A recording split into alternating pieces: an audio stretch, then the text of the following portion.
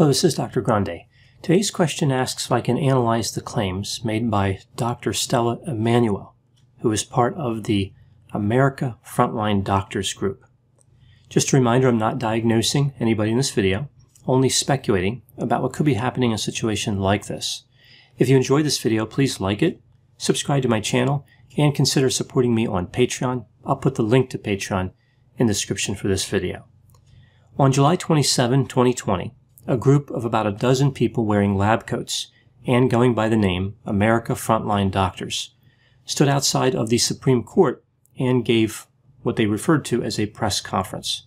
One of those physicians is named Stella Immanuel. So let's look at a quick background of Dr. Immanuel here. She was born in 1965. She graduated from the University of Calabar in Nigeria, and she did her residency in a Bronx, New York hospital. She practices in a strip mall in Houston, Texas. In addition to being a physician, she is a preacher, and she runs an organization called Firepower Ministries. Now, the video of this press conference was viewed millions of times before it was taken down by social media organizations. It was taken down because it contained a lot of false information. So let's take a look at Dr. Immanuel's position as it was illustrated in this video. She promoted hydroxychloroquine as a treatment for COVID-19. Now, hydroxychloroquine is a drug used to treat malaria. Many know it as Plaquenil. She also mentioned zinc and Zithromax. Zithromax is an antibiotic. She claims to have used hydroxychloroquine to treat 350 people who had COVID, and none of those people died. Now, hydroxychloroquine is considered a disease-modifying anti-rheumatic drug.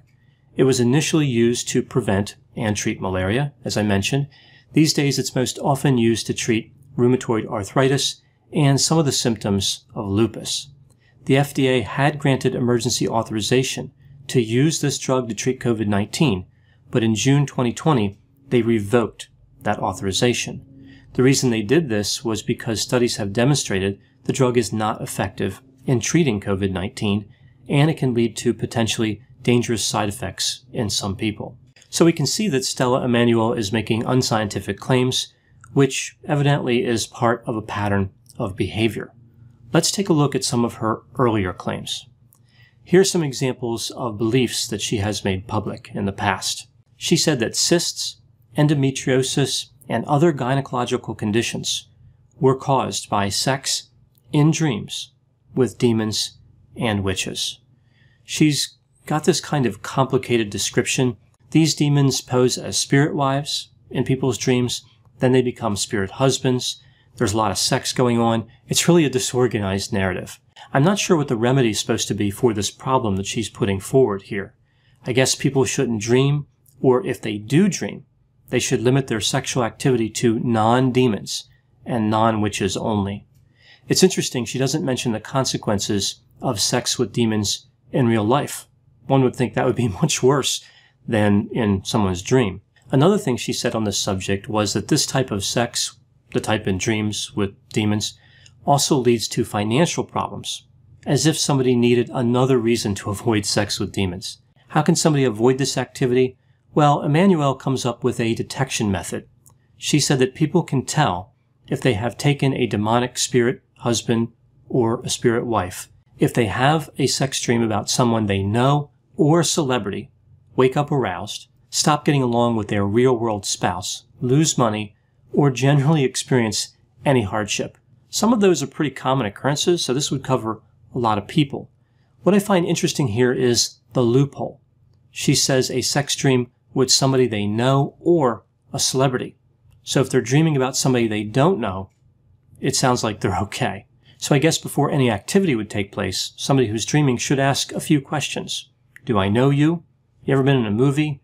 Do you get stopped in the street by people asking for autographs? Interestingly, her position comes from a myth that goes back to the Epic of Gilgamesh, a Sumerian poem that is over 4,000 years old. So this physician is really up on the latest research. So I guess the public service announcement in this case would be, just say no to demon sex. Immanuel also believes that scientists are installing microchips in people and promoting a vaccine that prevents religious beliefs. She explains how some rulers are not human, rather they are reptilian. She describes them as half human and half ET, a reference to the movie about an extraterrestrial. So she's saying alien lizard humanoids are in leadership positions. Now, these same lizard people have DNA that was used in pharmaceuticals, according to Immanuel, which makes me wonder, what if the alien lizard people are just trying to be helpful? I mean, they're donating DNA to make drugs. Immanuel claimed hydroxychloroquine could help people. Is this one of those alien lizard humanoid DNA free drugs? Is there a label on the bottle that says that? I think people would want to know that. Now, as if alien lizard humanoids weren't bad enough, Immanuel says that big tech is censoring experts and suppressing the cure. She also says that she's receiving threats. Now, she dared CNN and Dr. Fauci to take a urine test because she believes they are really taking hydroxychloroquine. It was not just any dare, though. It was a double dog dare. So yet again, we see another physician's career destroyed by the movie A Christmas Story. Now, my favorite claim that she's made has to be the alien lizard people, but there's something else that she said that I thought was fairly telling. She said that when somebody's dead, they are dead. They won't be coming back to life and asking for a double-blind study. I guess she's suggesting that good research takes too long, so we should act impulsively and irrationally instead of conducting proper studies to find out the truth. Now, she does have a point here about the dead part. How many movies have we seen where people come back as ghosts and haunt people by asking them for higher quality research studies? When she was in medical school, I guess the lecture featuring this information really struck a chord with her. So it's like she said, wait, you're saying when somebody's dead, they're not alive anymore? I'm glad I didn't skip this class. So in stepping back from all of this, what's going on in a situation like this? Some have suggested that these beliefs are delusional. It could also be an act. She could just be playing a part. There's really no way to know. But no matter what is causing someone to say things like we see Immanuel saying, her narrative is destructive. It feeds a number of dangerous conspiracy theories, which have really been on the rise with COVID-19. I think many people are afraid of coronavirus, which I understand, but the fear is clouding people's judgment. They see somebody like Stella Immanuel promoting a message that they want to believe in, and they're willing to ignore a tremendous amount of evidence that not only is she making false claims, but she has a history of unusual beliefs. I guess this really supports the idea that if somebody wants a product, they will buy it from any salesperson.